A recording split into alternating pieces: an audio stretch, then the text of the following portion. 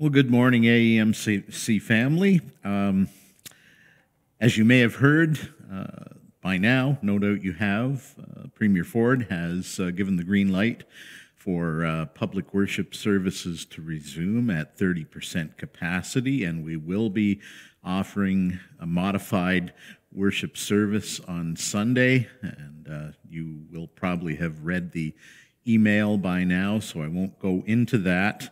I was rather amused by a cartoon I received some months back, and it's a picture of a lady with disheveled hair wearing her nightgown, fuzzy bunny slippers with a cup of coffee in hand, walking up the center aisle of a church sanctuary, and the caption reads, "Mrs. Jones got a little too used to watching online worship from home."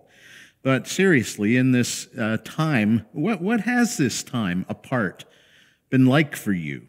For some of you, you will continue to stay apart for appropriate and good reasons, and we honor and respect that. But what has this time apart been like for you?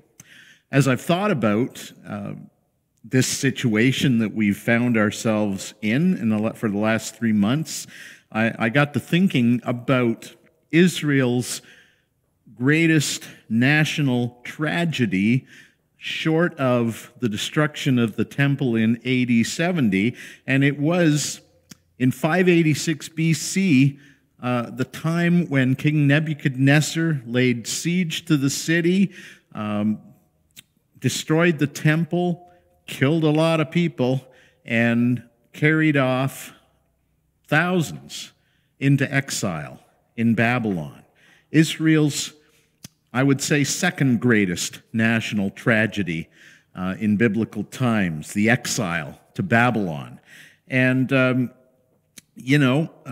this whole idea of exile seems to me to be a very poignant metaphor for what we have been going through.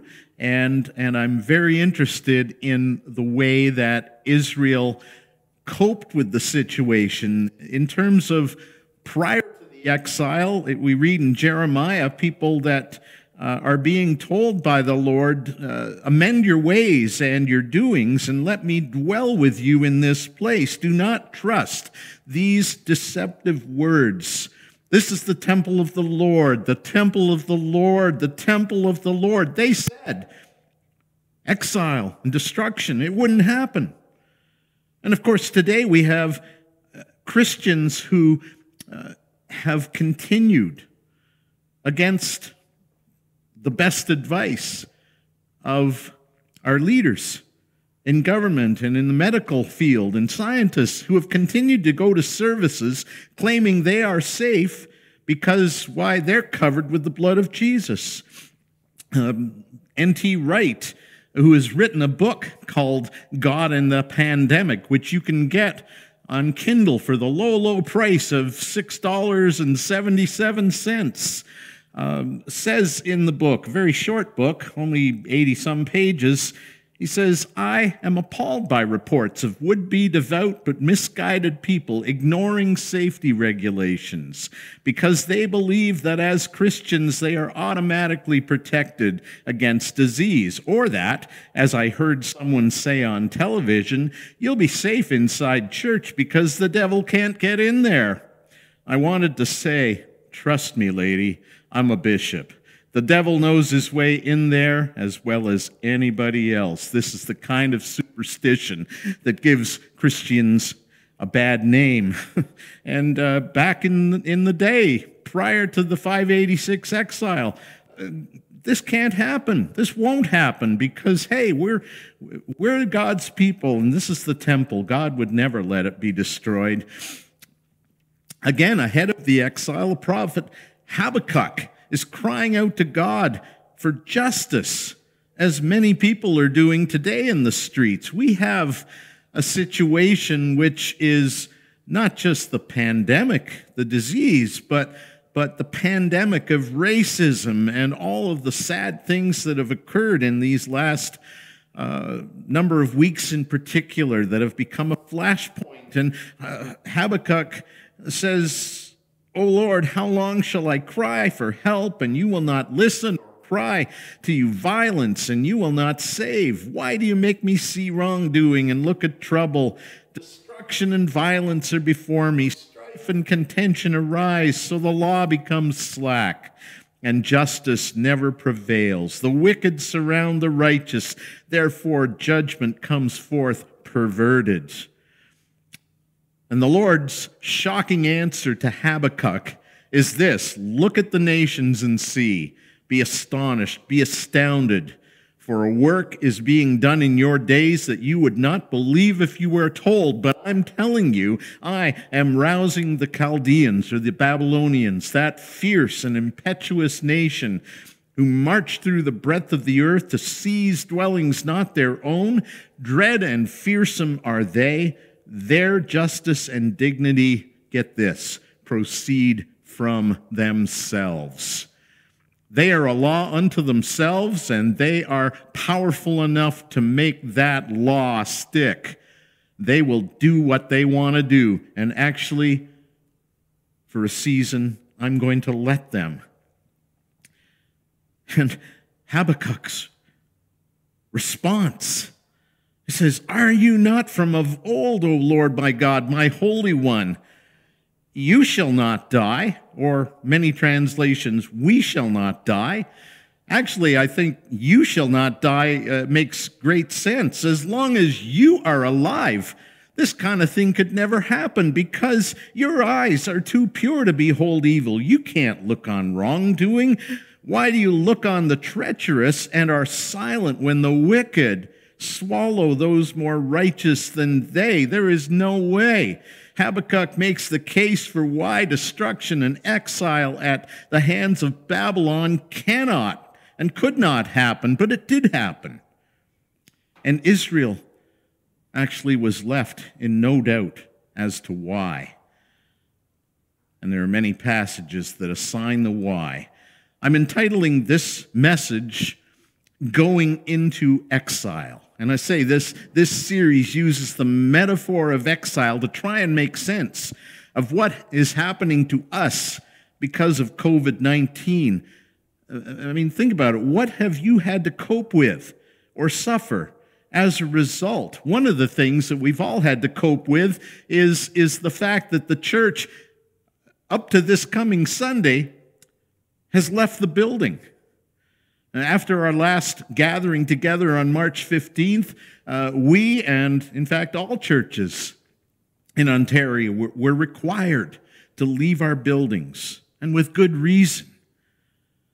And again, I ask, how has this affected you? How has this affected you? There is the picture of the title page of Tom Wright's book. Wright does write on the metaphor of exile, and I want to assure you that I had prepared this run of messages, this series, before I read this, and it was nice affirmation coming from a scholar of his stature. But he talks about recognizing the present moment as a time of exile. He writes, we find ourselves by the waters of Babylon, thoroughly confused and grieving for the loss of our normal life. How can we sing the Lord's song in a strange land, as in Psalm 137, which will be, by the way, a major part of what I will look at next weekend. But this translates quite easily into, for us, how can I know the joy of the Eucharist or communion sitting in front of a computer? Or how can I celebrate Ascension or Pentecost or Easter without being with my brothers and my sisters? And it's felt like, quite honestly, a time akin to exile.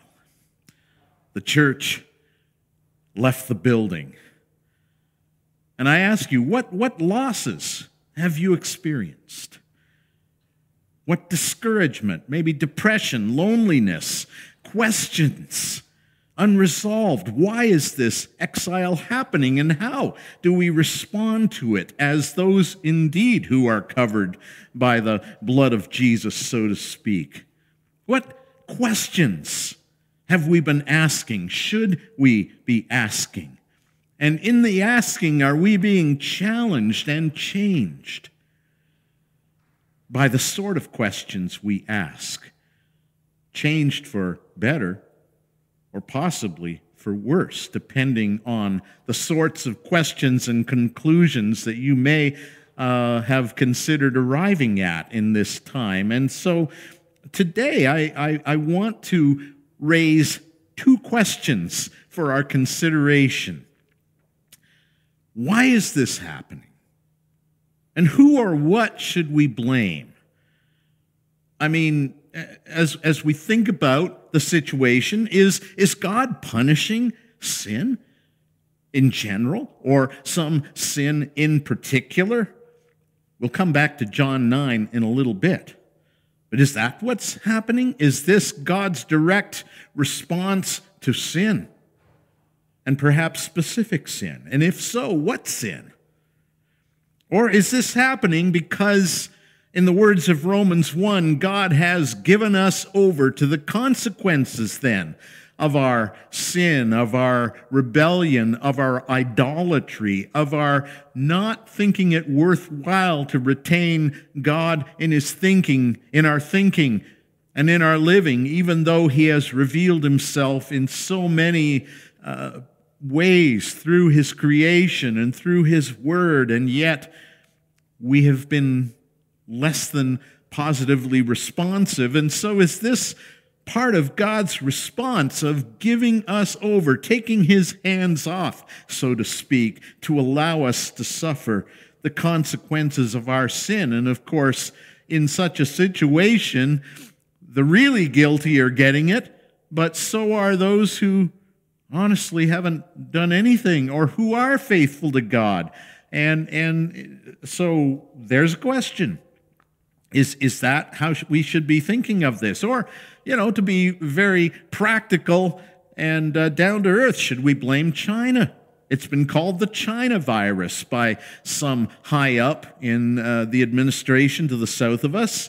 It was suggested without any evidence presented that this virus got out due to either deliberate or unintentional difficulties at a particular infectious disease lab, or maybe it was the wet markets, but should we blame China? Or maybe what some have considered American indifference initially, followed by incompetence as things moved on. And not everyone would concur with that, but we've got to ask the question, or maybe we don't have to, about who we should blame. Or maybe it's 5G. The suggestion that 5G is responsible for unleashing a virus has led very misguided people to try to burn down or in some other fashion destroy cell towers. The kind of questions we ask and the conclusions that we come to have consequences. Perhaps we should ask this question: does Scripture itself support attaching blame in every situation where something goes very badly? Does Scripture assign blame? For example, and this was brought up to Jesus in Luke chapter 13, where he was asked to respond to the question of whether certain people that Pilate brutally murdered, or those upon whom a tower fell, were worse sinners than the average John Smith or Jane Doe. And Jesus' response is quite instructive on that. Check out Luke 13 to see what I'm talking about. Does Scripture attach blame for the fact that Israel found itself in captivity in Egypt, for another example? And so, that's a question that we have to consider as we try to wrestle with this question of who or what should we blame, and should we be asking that at all? Two questions. The first, why is this happening to us, or who should we blame? When you think about it, that really is, in the end, a futile pursuit. God has not revealed to us why this is happening.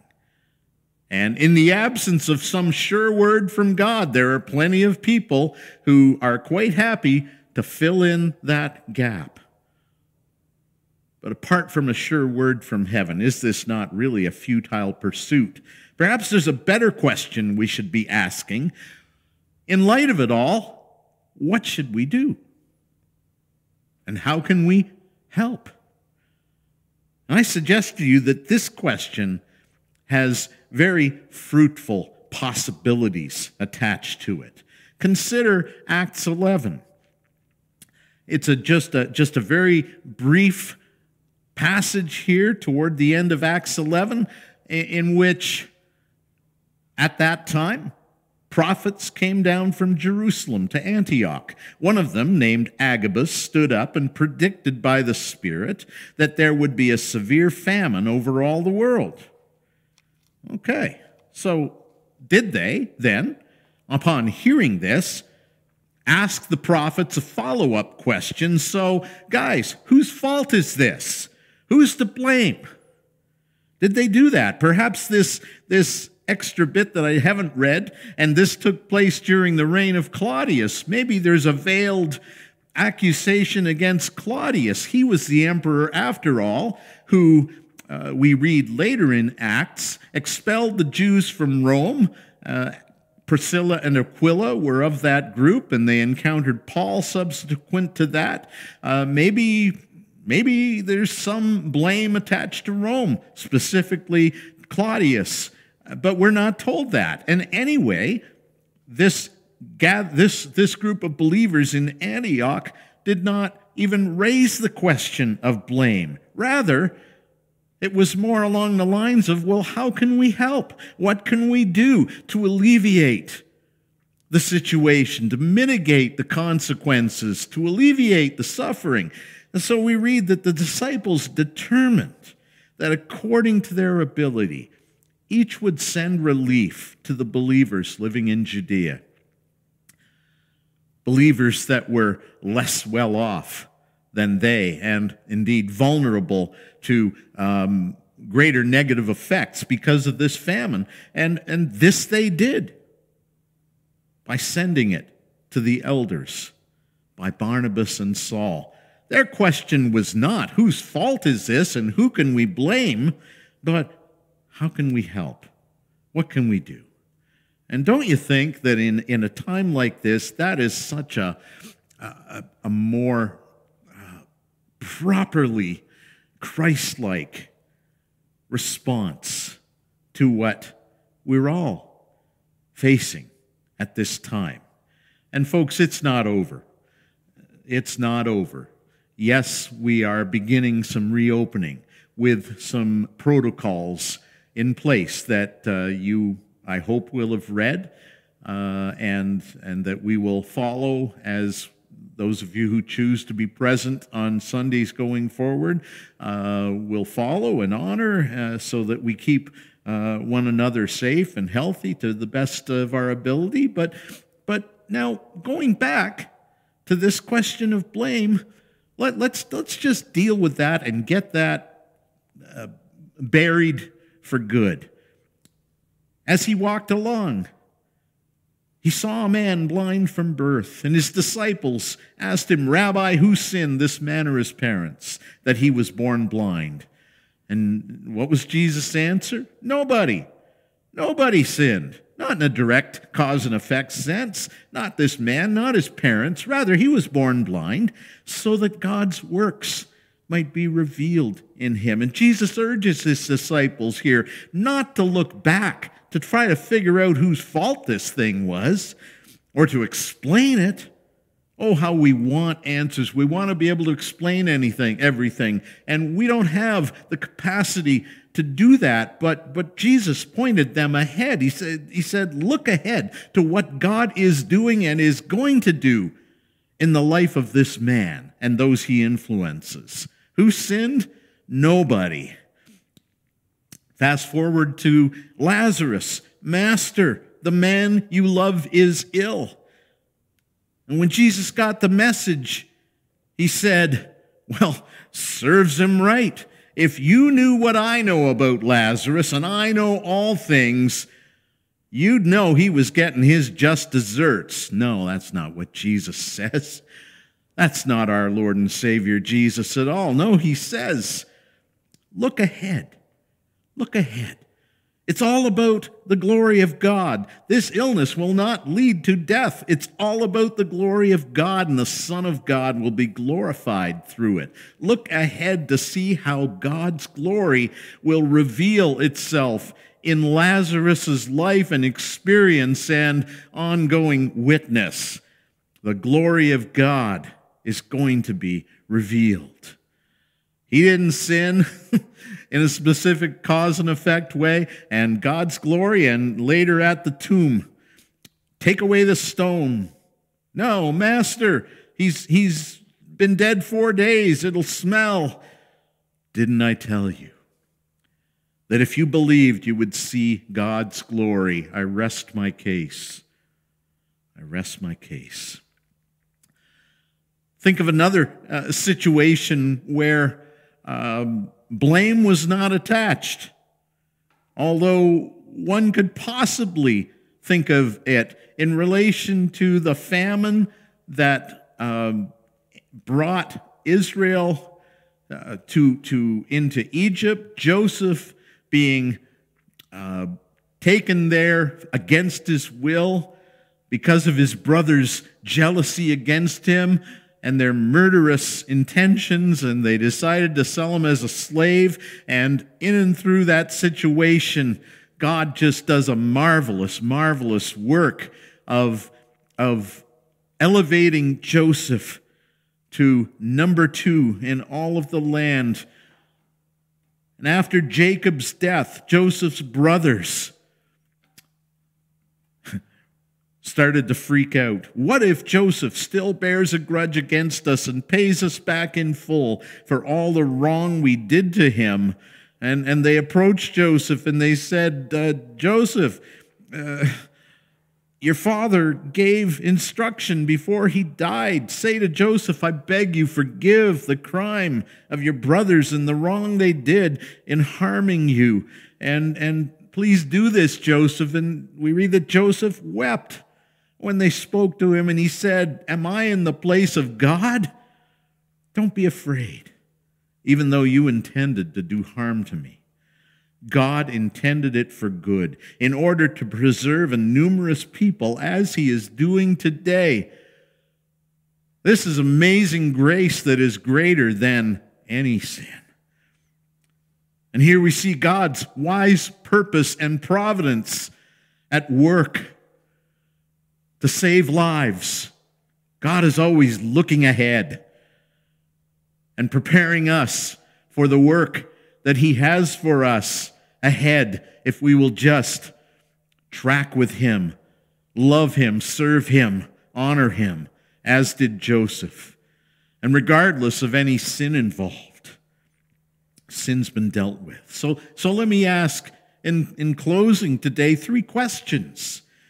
Where are you witnessing the works of God, the wisdom of God, the glory of God in the midst of this exile, which is, as I said, not yet over, although our situation is changing? Where have you seen and are seeing God's works, God's wisdom, God's glory in your life, or those that you know and have witnessed? Where are you seeing it? And what opportunities have you found to offer support and assistance? Or what help have you received that you are so thankful to God for? What opportunities are we seeing? Because you see, folks, the church has left the building for such a time as this. In fact, most of the time, the church is not in the building, but in the community, at home, at work, at school, when it's open. And where are you seeing opportunities?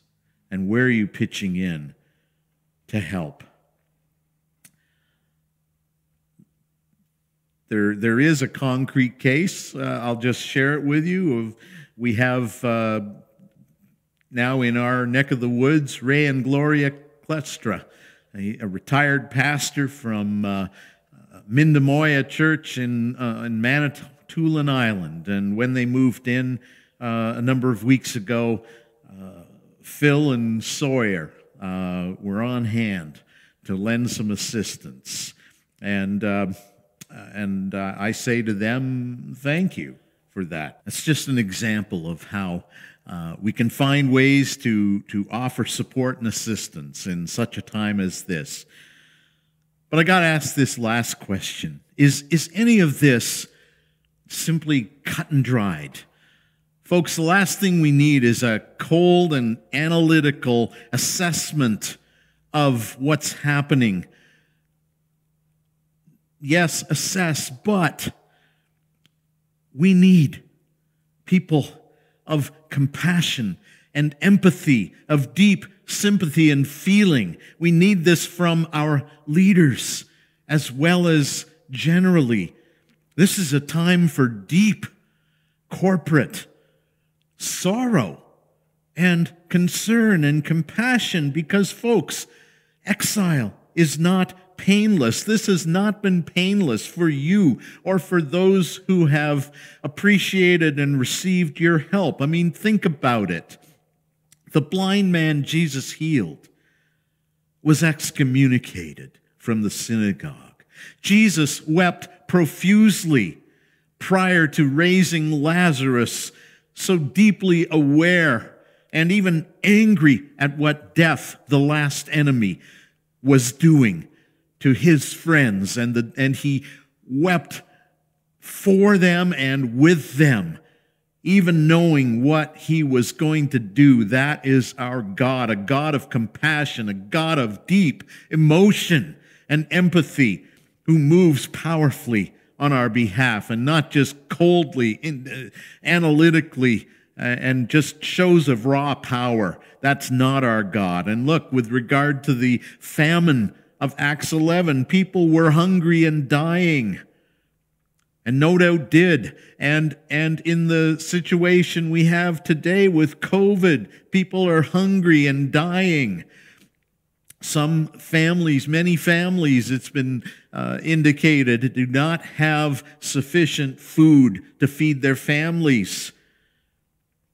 Healthcare workers have gotten COVID-19. Exile is painful. One of our own pastors in our denomination, Jay Chaudhry, was in hospital for 47 days and on a ventilator for several days. And God has given him his life. They thought it was over, but exile is painful, which leads to the next message in this series, which is entitled Grieving Our Exile. There is a time to grieve and to lament. But in so doing, we do it with the full awareness and the plea, Lord, I need you. I need you every hour. I need you. You're my one defense, my righteousness. Oh, Lord, how I need you. Would you join me wherever you are in singing this powerful song to the Lord?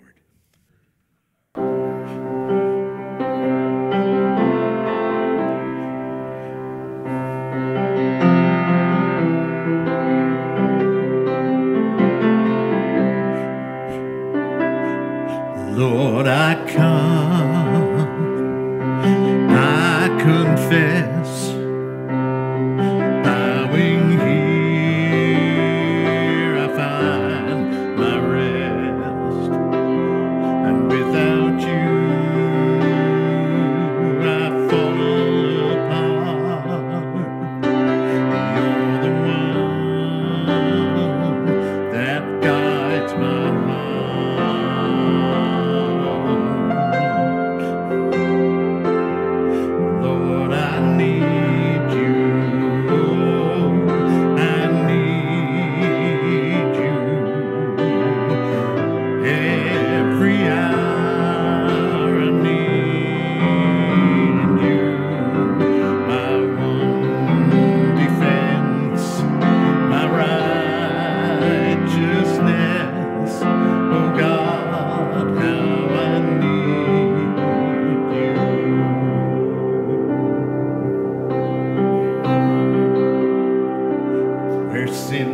runs deep. Your grace is more. Grace is found is where you are, and where you are, Lord, I am free. Holiness is Christ in me, and where you are, Lord, I'm free. Holiness is Christ in me.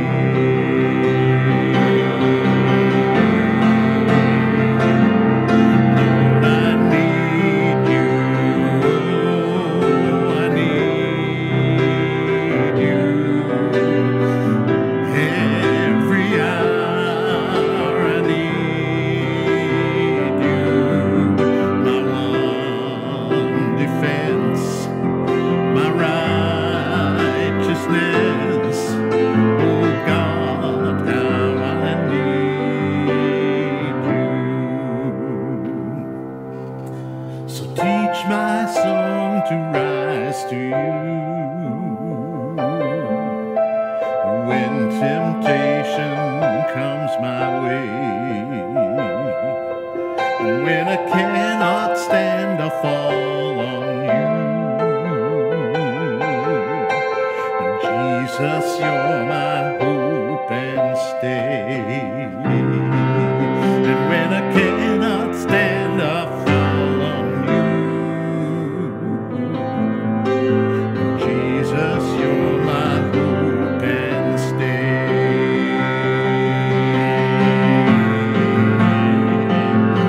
Lord, I need you. Oh, I need you. Every hour I need you. My one defense, my righteousness. Oh God, how I need you. You're my one defense, my righteousness. Oh God.